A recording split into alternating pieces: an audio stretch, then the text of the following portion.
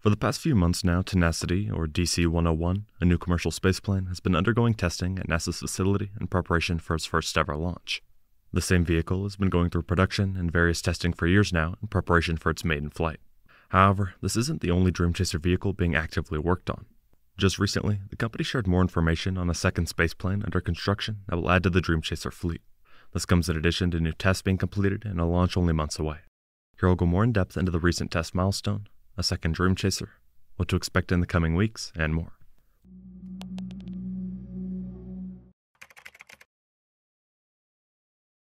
When Dream Chaser finally does launch for the first time, the plan is to ramp up launch cadence quite significantly.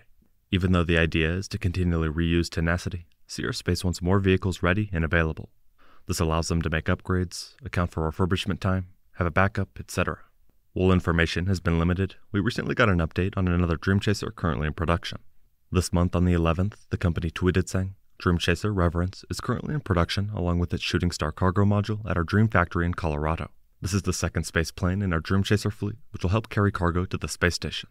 This included an image of the space plane in early production and practically just a frame of the Dream Chaser vehicle.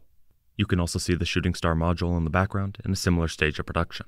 What's interesting is that this isn't the first time the company has hinted at the additional vehicle. For example, all the way back in 2022 they tweeted, and then there were two, with a picture of a second Dream Chaser. These look to be the same vehicles just a few years apart.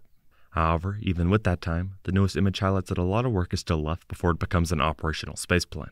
This helps put in perspective the amount of time it takes Sierra Space to build and test these vehicles.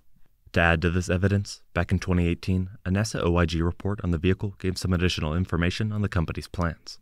It was quoted saying, Sierra Nevada's plan to build a single Dream Chaser spacecraft for CRS-2 missions is a single point of failure that represents substantial technical and schedule risks for the ISS program. During a visit to Sierra Nevada in June 2017, company officials told us they had no plans to build a second Dream Chaser.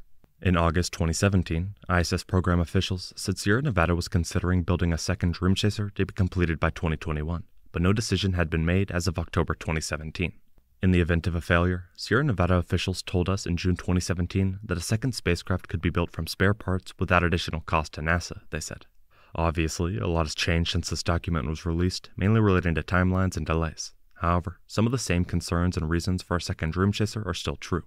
Tenacity is expected to provide a minimum of 7 cargo missions to and from the space station, carrying critical supplies like food, water, and science experiments. These contract obligations, combined with the future goals of the company, all support the creation of additional spaceplanes. All this being said, the process of creating another Dream Chaser takes time. To put it in perspective, around 2016, Sierra Space began work on Tenacity. Now, close to 8 years later, the vehicle is almost ready for its maiden flight. In theory, a second spaceplane should be much faster to build with the knowledge and experience gained while building Tenacity. However, it still will take years of time and impact how many vehicles are ready and by when. The company has also made it clear that there were many challenges during the spaceplane's development, from figuring out how to increase payload capacities to revolutionizing launch procedures. In a statement, they said, perhaps most notable was the unique hurdle of designing a spaceplane barrier that could easily be stowed and deployed, but that wouldn't allow anything to escape the craft's crew module.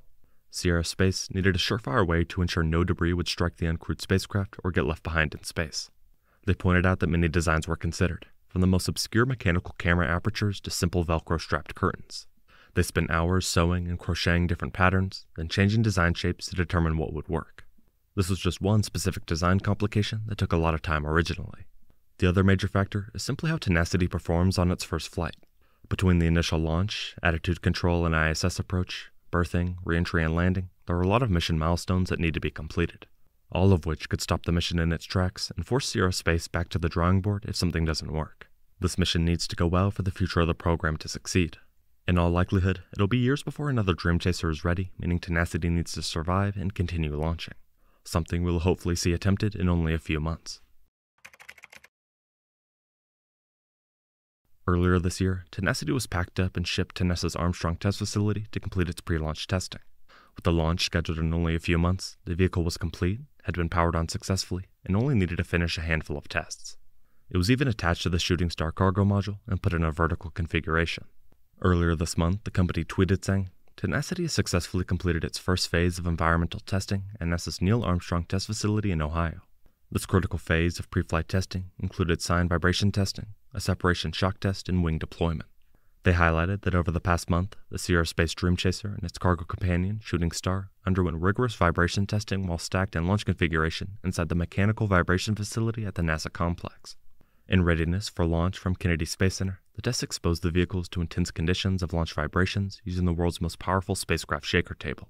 More specifically, Joint Test Number 3, a critical phase in the testing process, represented an integrated assessment of the completed system in a flight-like configuration. Not long from now, after its ride to space atop United Launch Alliance's Vulcan Centaur rocket, Dream Chaser will separate from the rocket fairing, deploy its wings from a folded position, and fly semi-autonomously to the International Space Station. They were quoted saying, "Joint Test 3 was a comprehensive evaluation focused on the software interface between the vehicle and the ISS to ensure the seamless functionality of the command and data handling. The rocket launch process is very violent, and this test ensures both vehicles can survive it." Once this test was finished, the Shooting Star cargo module was demated from Dream Chaser and transported from the Armstrong Test Facility's Space Environments Complex to the nearby In-Space Propulsion, or ISP, facility. Tenacity also recently arrived at the same facility on March 15th. Here, it will complete thermal vacuum testing before it's finally sent to Florida for the long-awaited launch. By now, this testing has likely begun, and assuming it provides promising results, should not take long to complete. In terms of when it's launching, Sierra Space and NASA have yet to provide a specific date. With this being the vehicle's maiden flight and also a mission to the ISS, which factors in crew operations and available space at the station, we likely won't know the exact date until right before the launch. A few months ago, NASA and Sierra Space released official statements that both mentioned a launch sometime in 2024. NASA was quoted saying, "The uncrewed cargo spaceplane is planned to launch its demonstration mission in 2024 to the orbital complex as part of NASA's commercial resupply services. Realistically, a launch sometime in the summer is likely." Recently, Sierra Space CEO Tom Weiss said, "We are coming out of years of development, years of hard work, and years of resolving tough engineering challenges that come from the revolutionary new ways of doing things. This phase of development illustrates how Dream Chaser and the Shooting Star cargo module will handle the mechanical rigors of launch. This is the year that we transition from development and interorbital operations. It's the year that changes how we connect space and Earth," he said. Right now, Crew 8 is aboard the International Space Station and is trained for Dream Chaser Tenacity's arrival. This was completed beforehand to ensure they would understand the vehicle for cargo unloading and other various operations. The goal is to get the vehicle up in time while those same teams are still aboard the ISS, rather than having to train another future crew. Either way, Sierra Space and NASA seem very confident that Dream Chaser's first launch is going to happen soon. Dream Chaser Tenacity just completed vibration testing and is just about ready to head to Florida for its maiden flight. As the first Dream Chaser test article gets ready, a second spaceplane, DC-102, is in the early stages of production as Sierra Space works to create a fleet of vehicles. We will have to wait and see how it progresses and the impact it has on the space industry. Thank you very much for watching.